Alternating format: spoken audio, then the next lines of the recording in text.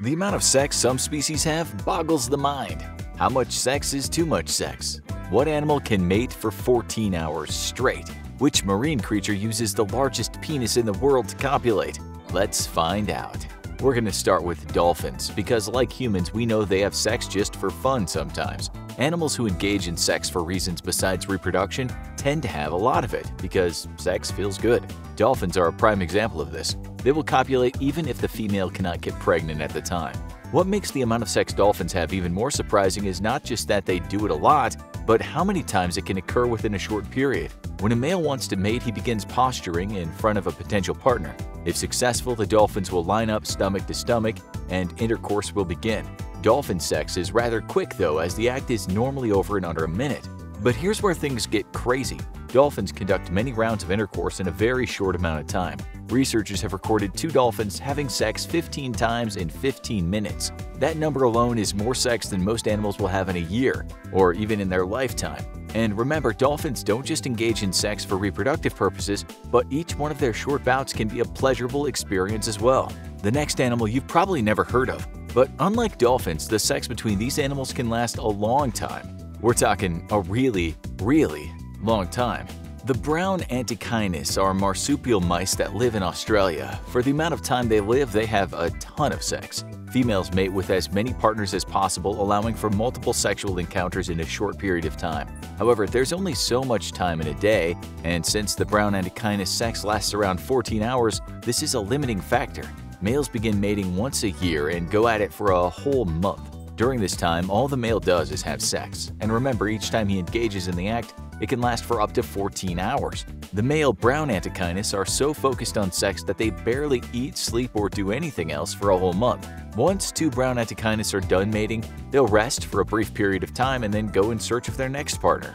However, all this long sex takes its toll on the body, and the male brown antechinus literally dies from exhaustion after the sex-filled month.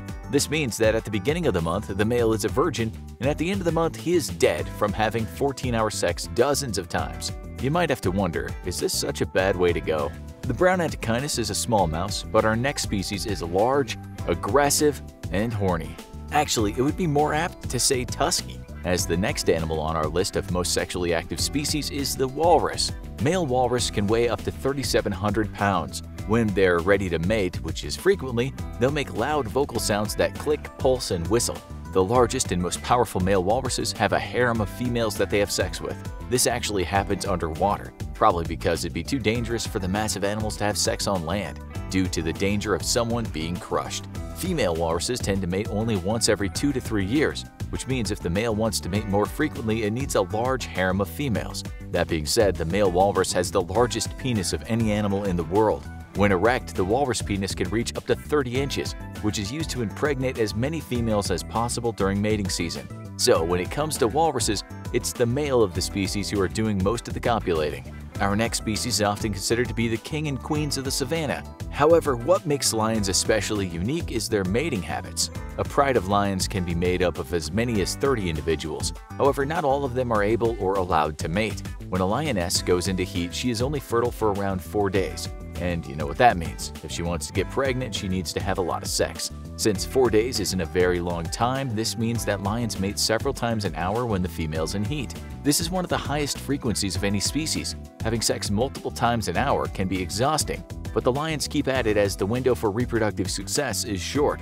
The interesting thing is that after the 4-hour days of non-stop sex, the lioness may still not be pregnant. In this case, the lioness goes back into heat about 2 weeks later, and the sex starts all over again.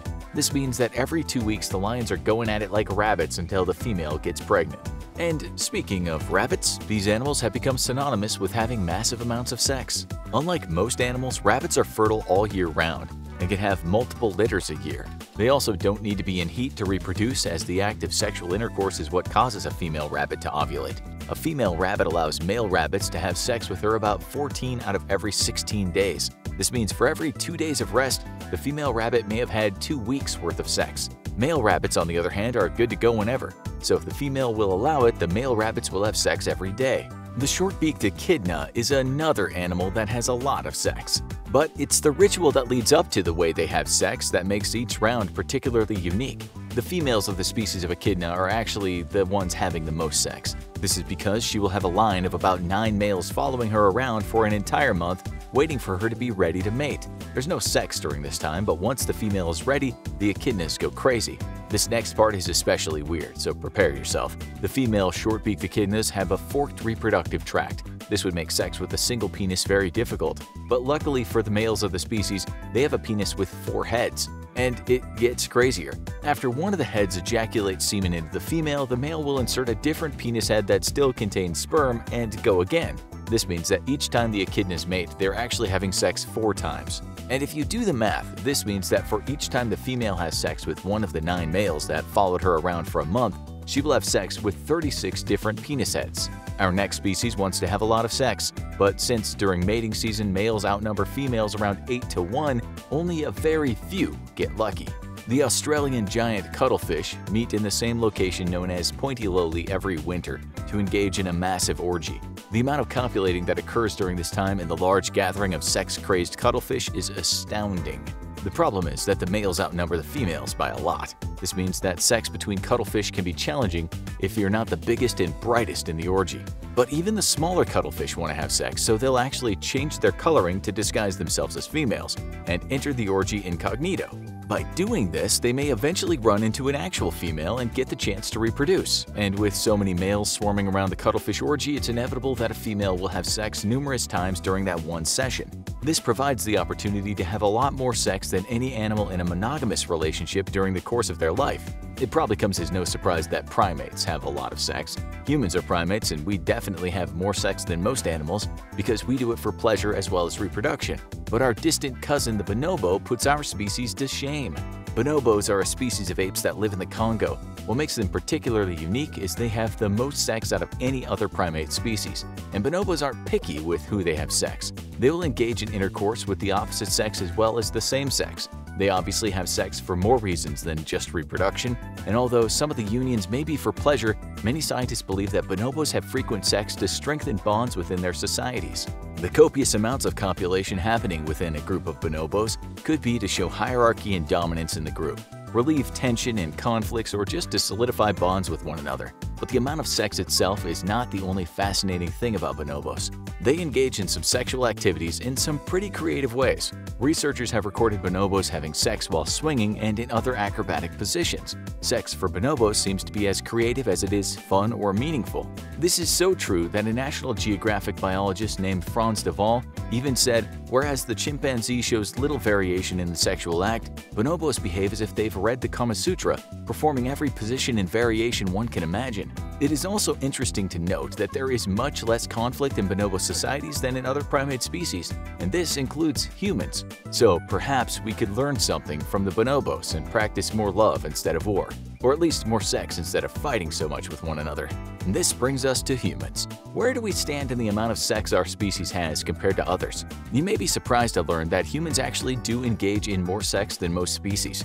Not compared to bonobos, but compared to most other animals, we engage in carnal activity more frequently. This is because we really enjoy having sex. It feels good, and we live in a society where sex sells and therefore is encouraged. It's unclear whether other species experience orgasms the same way humans do, but for species like dolphins and bonobos that have sex just for fun, it would seem there is some pleasure attached to it. A 2017 study found that humans are estimated to have sex around 54 times a year when sexually active. This is just over once a week. And although other species may have the same or more sex than us, we are unique in that humans don't mind spreading out our copulations throughout the year. We also don't normally have so much sex that it kills us, which allows us to have more sex over the course of our lives than some other species. Talking about you, brown echidnas. Now check out what exactly is an orgasm, or watch what happens to your body if you never have sex.